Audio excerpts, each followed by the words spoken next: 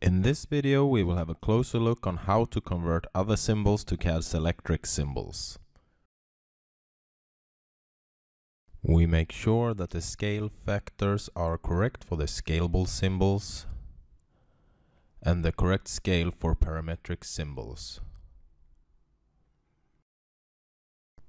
Now we have to define the symbol type and the minimum attribute, the E_ID, and then we choose connect to CAD's electric symbol. Then we select symbols that belong to the same group, in this case fluorescent luminaires. In this dialog we select the appropriate symbol type, and we also select for parametric luminaires the subtype 1:1 scale.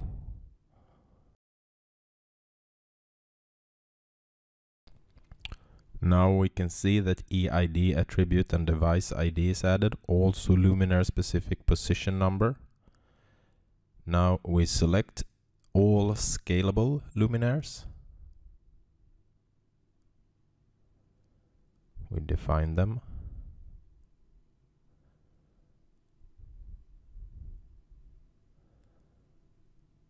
And then we turn off the layer and we select all the plug sockets. And now we can define them as well.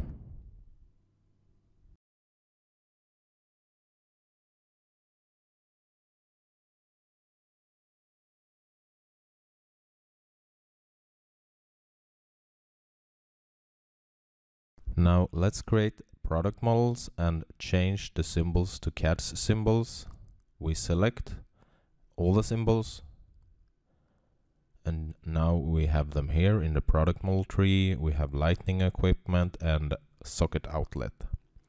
So let's change the socket outlet to a CAD's electric symbol.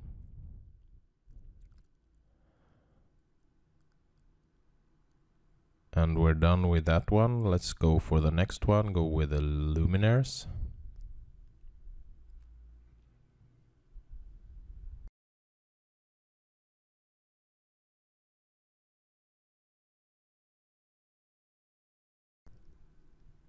Here we select the position number and we copy the description and put it as a name.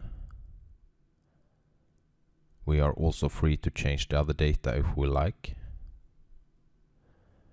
Now let's take the next one. We will change this symbol to a CAD's electric symbol as well.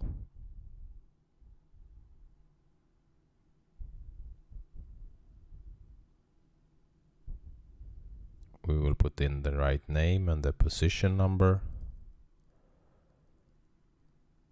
And when we're done, all the symbols are updated. Now we will activate the position attribute. We can see that the wiring points are added.